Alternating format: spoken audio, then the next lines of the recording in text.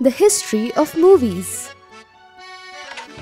In 1878, the businessman and racehorse owner Leland Stanford was debating with his friends about whether or not all four hooves of a horse were off the ground during a gallop.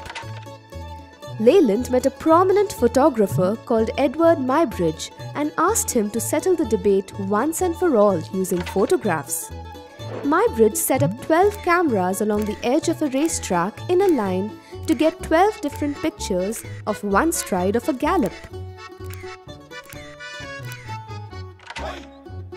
Turns out that at every stride, all four hooves of a horse actually are in the air for a split second. But Muybridge had stumbled on one very important discovery. If you took many photographs of one image taken very quickly one after the other and put them together, you get a moving image. Edward Muybridge was also an inventor. He had come up with a machine called the Zoopraxiscope. This marvelous invention had a viewfinder that peeped into a light box. Inside this light box was a disc that spun around. When Muybridge took the images of the horse and put them in the Zoopraxiscope, he saw the horse galloping continuously. With this experiment, he became the father of the moving picture. The very next year, Thomas Edison, inventor of the light bulb, set his company photographer William Dickinson the task of creating a machine that could take the idea of moving silhouettes to real images.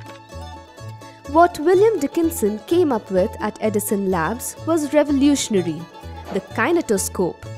He also invented flexible reels of negatives which could be fed into the kinetoscope.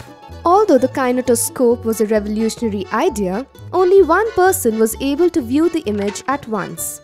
A German named Ottomar Anschutz discovered how to project this image so that a group of people could all enjoy the same image together. When the French brothers Auguste and Louis Lumière got a hold of the two ideas, they merged them into what became the cinema. By then, advances in photography had reached the point that cameras could record up to 24 frames per second, which closely resembled how the eye sees motion.